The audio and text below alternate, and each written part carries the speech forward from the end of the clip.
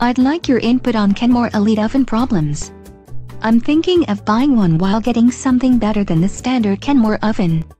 Their double ovens have problems with the windows filling with steam that stay that way, then turning moldy. Of all the reasons I was not thinking of getting a double oven, that was not on the list. The Kenmore Elite ovens have problems with the self-cleaning cycle blowing up the control panel occasionally, though it isn't a guarantee of melting the thermal fuse every time. I saw an article on why you should not use self-cleaning very often because it can get so hot it ruins the paint on the oven and heat stresses the electronics. While Kenmore Elite ovens have issues with the ceramic tops cracking even if you don't use the self-cleaning very often.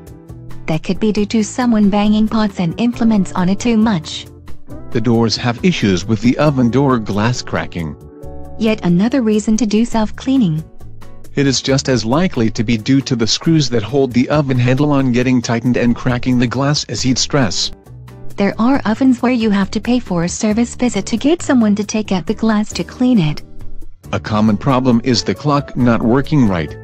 That's what a wall clock is for. A periodic issue is the timer for cooking not working. Well, I'd hope that an Elite oven does not need me to keep an egg timer. It is a cheap workaround. The Model 790 ovens have problems with the circuit boards shorting out and starting fires. Then I do not buy that model of Kenmore Elite ovens. And aren't those models pre-2010? Yes, that's one of the older sequences. Then avoiding the scratch and dent appliance store-induced model solves that problem. A common complaint is that the error codes do not always display right when the oven errors out. That does make diagnostics challenging, but if power cycling it at the breaker doesn't eliminate the error, I need a repair person anyway.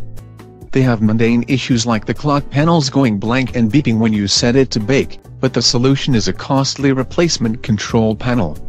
A greater problem is the control panels needing to be replaced every year or so.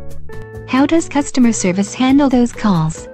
By selling you an extended warranty or blaming you for not having bought one the last time you called.